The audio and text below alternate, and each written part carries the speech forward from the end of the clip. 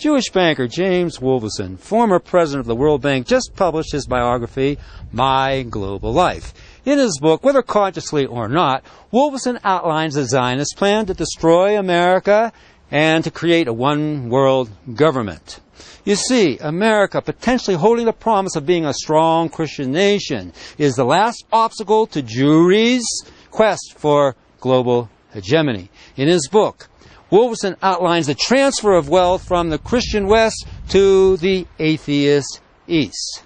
He tells us that America and Europe will drop their having 80% of the world's income to 35%. Wolverson goes on to say that 2/3 of the world's middle class will become not Americans, but the Chinese. Last, Wolverson tells us that, quote, there will be a monumental shift of economic power from the West to the East, effecting a fundamental change in the balance of world power. Now, does Wolverson care about America's decline? Let's see. Wolverson is currently an advisor to the China Investment Corporation, and Wolverson heads his own investment bank, Wolverson and Company, that, quote, provides strategic advice to governments and large corporations doing business in emerging markets. Well, it sounds to me that Wolverson likes these emerging markets of Shanghai and India, where Jewish investment money is flowing, and couldn't care less about America's decline.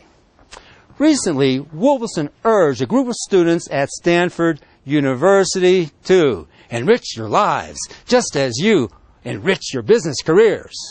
But what Wolverson should have told those students, that with Jewish investment money flowing to China and India, their lives will be impoverished, and their business careers will be usurped by that growing Chinese middle class that Wolverson speaks of and is doing nothing to prevent.